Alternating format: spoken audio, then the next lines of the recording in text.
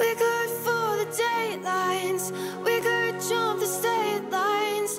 The music scene in New Zealand is quite a bit smaller than it is here, you could say. Just a tiny bit. There's 4 million people in New Zealand, I think, roundabout, so it's just a slight difference in population to begin with.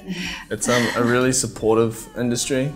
We get a lot of help from like government when you start up and things like that. There's a lot of opportunities that you can get when you're in like even in high school to like record your own music and get it on radio if you are good enough. Do a good job. If you do good enough. Yeah. And then I guess it's just like really close knit and everyone kind of knows each other, and I think it's pretty supportive. Yeah, no, I think it's, I mean, one part is like the government funding is really awesome, but also, yeah, like the personal support is pretty amazing as well between artists.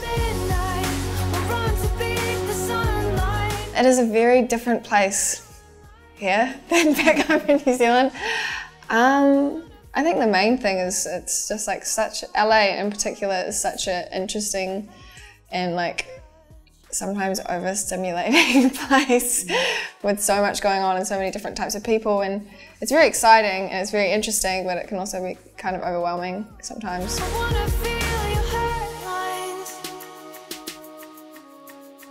I guess we met Joel when I was still in high school. Yeah, and then we moved up to Auckland. We went to university.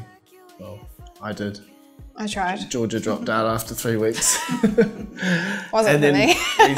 we started just like writing on our off time when like on the weekends with Joel, and then after a few months we had like an EP and then released it, and then the rest is history.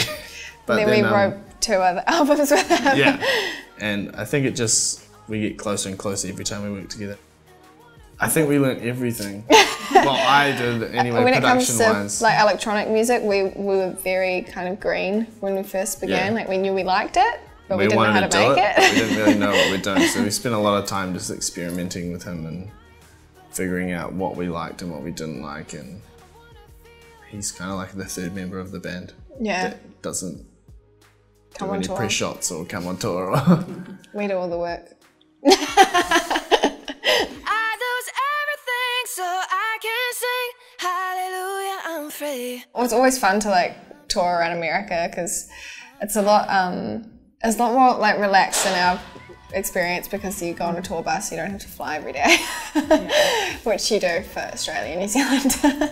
We're hitting like the cities that we kind of missed on the last run, you know, and cities that we think we need to give more time to, you know. Yeah.